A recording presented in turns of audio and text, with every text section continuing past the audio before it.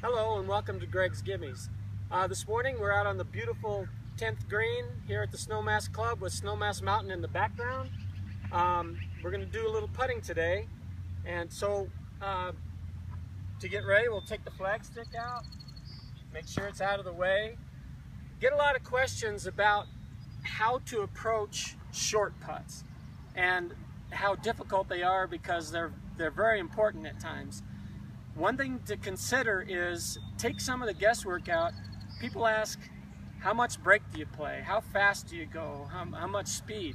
The key to these is to take all of those things out of the equation and simply get the putt so that it goes to the back of the cup. That's what you're aiming for. So if we do that, line up and just simply hit the ball to the back of the cup, and the ball rolls straight.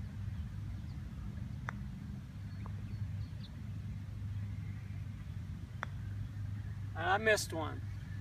But if you hit the ball firm to the back of the cup, that takes all the guesswork out. That'll help you on the short putts. And you won't stand there with your knees shaking on those important putts. So anyway, thanks for watching, and we'll see you next week on Greg's Gimmes.